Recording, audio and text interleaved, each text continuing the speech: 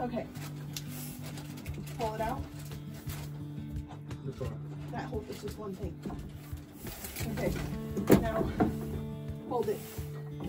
Hold those two sides in. Straight. Like this, straighten it out. Yep.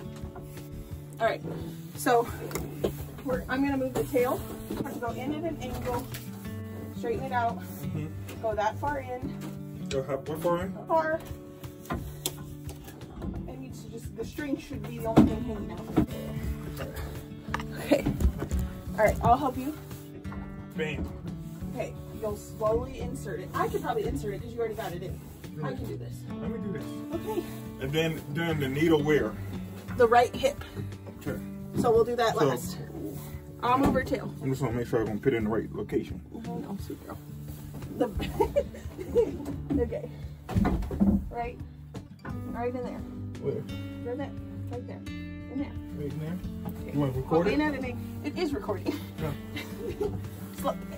Angle. All right. You good? You need some more room? No. Do you want me to do it? Because this part, it's not that bad. Then you already touched the thing. Here, let me know. You'll do the shot. Hold the tail to the side. You just gotta you gotta pull it hard.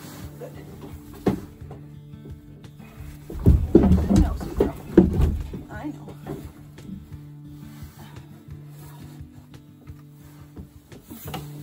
Okay, that part's done. Did it right. Hopefully you did it right. Hopefully I did it right. Okay, now you have to do that. This is gonna hurt, sweet girl. All right, so pull this off. Pull the green part off. Make sure the needle's on good. Okay. Right hip. All right, I'm going right here. Yep. And don't, she's gonna jerk, so just Sorry, Mia. Right here. do it fast. You got it, you got it. Good job.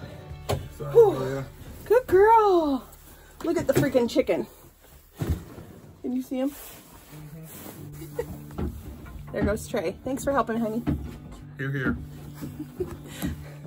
So that was step one for breeding, artificially inseminating our family dairy cow. We don't have access to a bowl anywhere. We learned how to insert our cedar ourselves, which is the first part. There's 3 steps to artificially inseminating your cow. One, you have the cedar, which is like this. It looks like a IUD you'd put into like a woman, where it's a T-shaped, and it goes inside her for a week. Are you finishing up your grain? And we give her a shot in her right hip, and we're syncing her up to be in heat as soon as the gal comes to artificially inseminate her. So this will, okay. So the cedar will be there for a week. Then at the same time, next Sunday, we take it out and give her another shot in the left hip. So that's step 2. And I'll try to get this all on film so you understand, so you get a clear grasp of what it's kind of. With artificially inseminating your family dairy cow, the cedar itself that goes in her for the week and the shots you give her are extremely harmful to women of a childbearing age that may want to have children at some point. So they can, and if you are pregnant, they can cause miscarriages, they can cause some major fertility issues. So that's why Trey comes out and does it. My mom and my sister helped last year as well as Trey, and Olaf's trying to come in. And so I can't really touch it. I can't wash it. I just stay away from it. I was able to touch the blue thing once it was inserted, and there was no hormones at the part I was touching. Now, in a week, this will put her into heat, and in a week, we'll pull it out, give her the other shot, and then 3 days after that, the gal comes out to breed her. Yeah, that's where we're at. Right, Mia girl? This was also, so it was $350 last year since we learned how to do the cedar insert and the shots ourselves. It's shaved off, I think, almost $100 or a little over $100. So I think we paid $230 this year, not including semen. Semen will be an additional like I think it was 20 bucks last year. So, but it can range between 10 and it can go up into the hundreds depending on the bull. We're not really particular because this is a family milk cow. She's not registered. It's not, we just want another Jersey. So it should be about 20 bucks for the semen straw. Now, she took on the first try last year.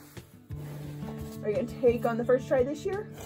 We'll see. So if she doesn't take when we breed her, we breed her on December 23rd, a few days before Christmas.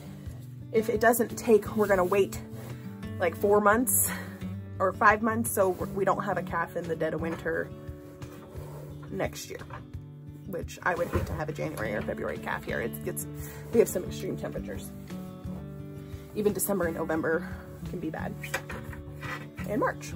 Well, last year we started this was a little more dramatic because it was our first time doing it, but we had the shot and I had pulled it out. My sister was helping me, and my 3-year-old niece shot the shot all over the kitchen table right before I was about to go give it to her. So we had to start the whole process over again. And that's when I learned how to do the inserting of the cedar, because I had to, or I'd have to pay the price again for her to come out. I still had to pay more, but it wasn't as bad. But it ended up, I mean, all in all, she got bred and that was great. Obviously, the calving didn't end great, if you saw that video. All right, guys, we'll catch you on the next one.